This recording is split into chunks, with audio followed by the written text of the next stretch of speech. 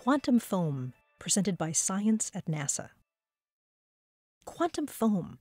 It may sound like the name of a new craft beer, but it's something even more amazing.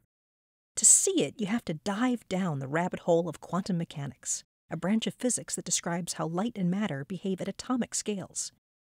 In this bizarre realm, matter can be in two places at once. Electrons can behave as both particles and waves, and Schrödinger's cat can be alive and dead at the same time. Or so the quantum theorists tell us. Theirs is a world wildly different from Einstein's. In his highly successful theory of general relativity, Einstein tells us that energy equals mass, and mass warps space-time. Remember the physics analogy of the trampoline with a bowling ball in the middle?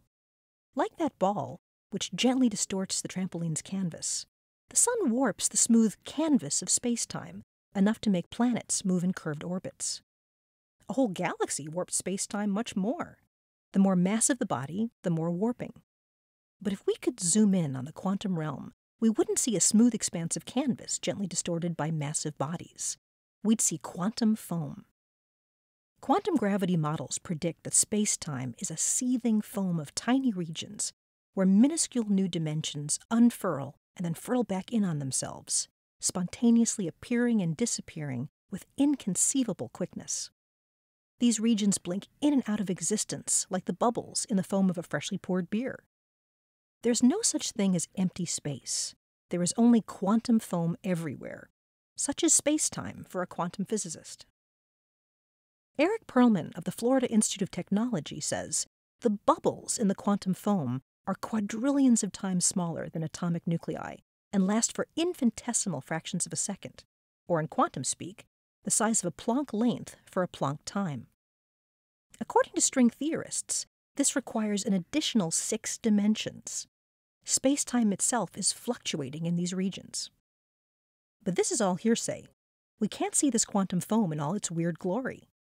Researchers have to look for evidence of its effect to prove it's there and determine its nature. Perlman and his colleagues recently attempted to do so by using X-ray and gamma-ray observations of distant quasars by the Chandra X-ray Observatory, Fermi Gamma-ray Space Telescope, and the Very Energetic Radiation Imaging Telescope Array System, or VERITAS. Because these bubbles are so small and last for such a short time, they can never be observed directly, says Perlman. But they would affect light in an interesting way. Each photon's path would be slightly different as it maneuvered through the all-pervading myriads of tiny fluctuations frothing up space-time. And as a result, the distance each photon travels would be different. Perlman says that over the cosmological distances that the photons travel from these distant sources, the effects of the fluctuations the photons encounter will accumulate. The more they accumulate, the more out of phase the light will get.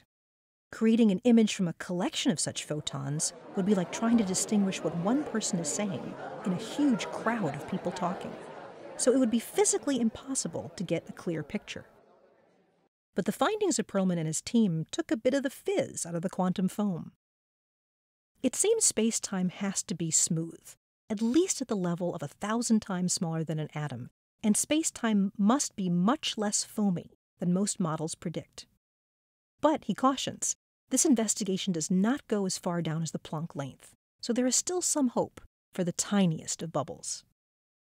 For more news about quantum foam and other mind-bending NASA research, stay tuned to science.nasa.gov.